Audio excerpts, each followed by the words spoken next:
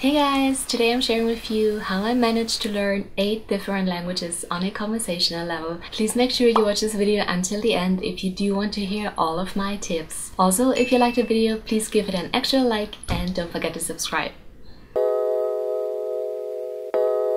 First of all, of course I don't speak all of these languages fluently because some of them I learned for a longer time, some for a shorter time, and some of them of course I don't use regularly. All in all, I do however get by no matter which of those languages I speak. Also, I did not grow up bilingual, so when and how did I acquire those language skills? Obwohl mein Vater burgenländischer Kroate ist, haben wir zu Hause nie Kroatisch gesprochen oder gelernt, sondern wurden in unserer Muttersprache Deutsch erzogen. Das heißt, bis zur 4. Klasse Volksschule habe ich praktisch nur Deutsch gesprochen. Then at the age of 9, which is the 4th grade primary school, I started to learn English. And I had English for 8 years in junior and senior high school. So basically, I learned English for 9 whole years. Puis, quand j'ai eu 12 ans, j'ai commencé à apprendre le français pendant 6 ans. On pouvait aussi choisir le latin, mais j'étais plus intéressée par le français. J'ai donc appris le latin seulement pendant 4 ans. Kad sam bila mala, mi smo proveli svako lito u Dalmaciji, ali ovih dana nisam još pričala na hrvatskom. Samo sam znala koje jednostavne rečenice kao dobar dan, laku noć, kako si, ali htjela sam već odavno naučiti jezik svoga oca, tako da sam studirala slavistiku na sveučilištu. Второй язык, который я училась в университете, это русский, но я изучала русский язык только 2 года. Но я очень долго не говорила по-русски, но сейчас, я думаю, я все забыла. 我住咗喺香港嘅時候，我學廣東話。其實我好耐冇講廣東話，我諗而家我嘅中文好得多。後來呢，我搬到台灣的時候，我一開始沒學過中文，2年後我開始學中文，是因為我是覺得會講中文對我的工作就是很大的一個幫助，就是會給我更多的機會之類的. 그리고 저는 한국을 좋아해요. 그래서 지금 한국어를 공부해요. 앞으로 한국에 자주 가고 싶어요. 하지만 한국어는 조금 어려워요. Tip number 1 is speak. Don't be afraid to talk. I know everybody gets insecure when learning a new language. I myself was really shy when I was younger, and if I could, I would slap my younger self for not speaking, because some of my language skills today could be much better. Nobody really minds if you make mistakes, whether it's grammatically or having a strong accent.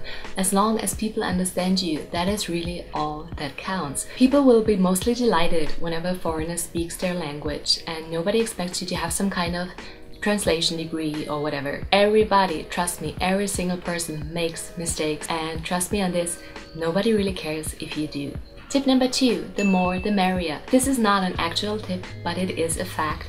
The more languages you learn, the easier it gets, especially if you learn languages from different language groups. The more different grammatical structures you know, the more similarities you will find later on, and it will just simplify your learning process. Tip number 3 is watch as many YouTube videos and TV shows and movies and documentaries and whatever in that language that you are learning. Also listen to the music of that specific country. Surrounding yourself acoustically and visually with that language will just speed up your process, and it will also help you with your accent. So one thing that I did when learning Chinese was to watch some interviews on YouTube of people that I'm interested in, and I would try to write down word by word what they were saying.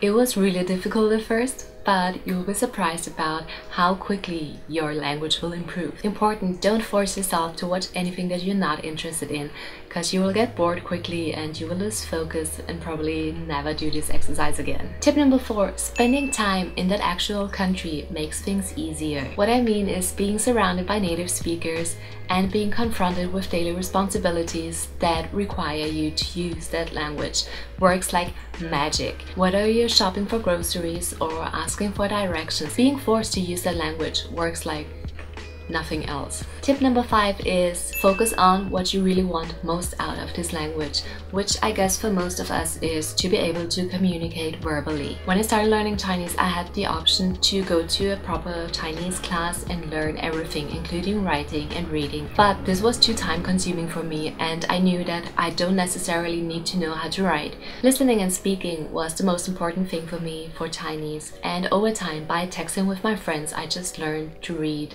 and use the pinyin on the phone. Don't waste time on something that you don't need. Tip number 6 is freshen up your language whenever possible.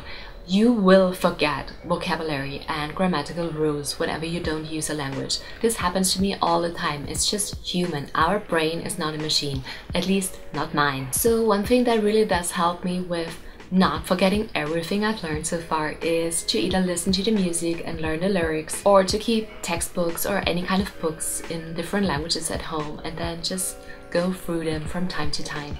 Also, if you do, like me, have a lot of friends from different nationalities, just try to talk to them in their language. Just say a couple sentences.